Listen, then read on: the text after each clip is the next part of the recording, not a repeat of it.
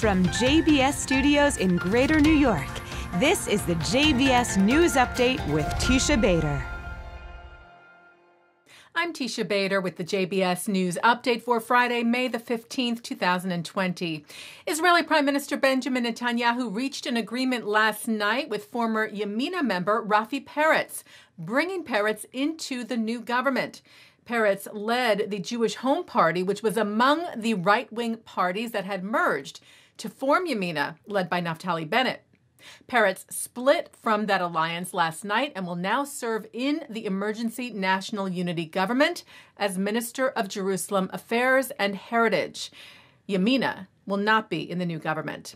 The Prime Minister's office said Minister Peretz showed responsibility toward religious Zionism and will be a central partner in the government that will be established.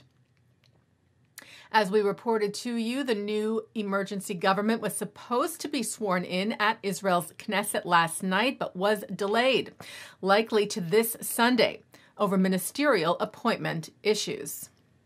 The U.S. State Department spokeswoman Morgan Ortagus held a briefing today with Israeli journalists addressing the issue of possible West Bank annexation, something Netanyahu has vowed he would pursue. According to the Jerusalem Post, Ortagus told reporters, "We really think annexation should be part of a peace process where Palestinians should have a say." She said annexation should be part of the U.S. peace plan and is up to Israel, but stressed that it should be part of discussions between Israel and the Palestinians. A follow-up for you now on the car ramming incident that took place yesterday in the West Bank. Ynet reports that the IDF soldier who was seriously injured when a Palestinian driver deliberately drove into him had to have his leg amputated today. 20-year-old Shadi Ibrahim is from the Druze village of Sajur in northern Israel. According to his family, doctors say he is now stable, though still in serious condition. The conservative movement announced a ruling today that could allow for live streaming of Shabbat and holiday services during the coronavirus pandemic. There are a number of caveats in place to that exception, including that the equipment to stream should be set up in advance or a timer should be used so as to avoid the active use of electricity on those days. The ruling came in the form of a teshuvah or response from member of the movement's Committee on Jewish Law and Standards, Rabbi Joshua Heller, who wrote, "As a conservative movement, we value halakha, meaning Jewish law.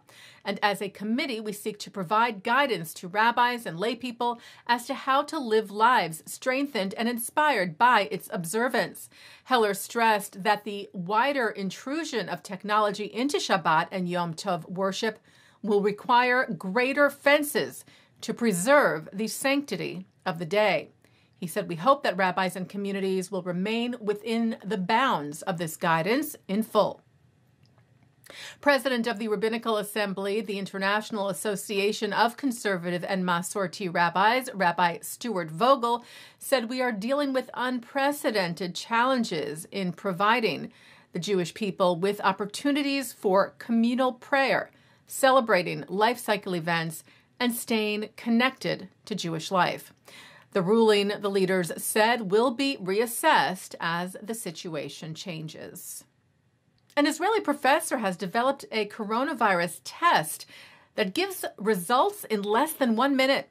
The Jerusalem Post reports Ben Gurion University of the Negev Professor Gabi Sarusi's test has undergone clinical trials in coordination with Israel's Ministry of Defense on more than 120 Israelis with a success rate of over 90%. Sarusi is validating the tests now, and trials are ongoing to see if it can tell the specific stage of infection that a person may be at. Israel's outgoing ambassador to the United Nations, Dani Danon, made some adjustments in light of the coronavirus pandemic. Israel was chosen this year to lead the UN's Science, Technology, and Innovation Forum. That was, of course, canceled because of the pandemic. So Danon created a digital conference, which began yesterday and concluded today, where experts from across the globe spoke on the role of science, technology, and innovation in the age of the coronavirus.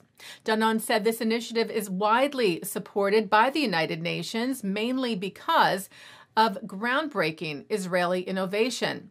And he said, I have no doubt that it will contribute to the global struggle against the coronavirus and further strengthen Israel's position within the UN.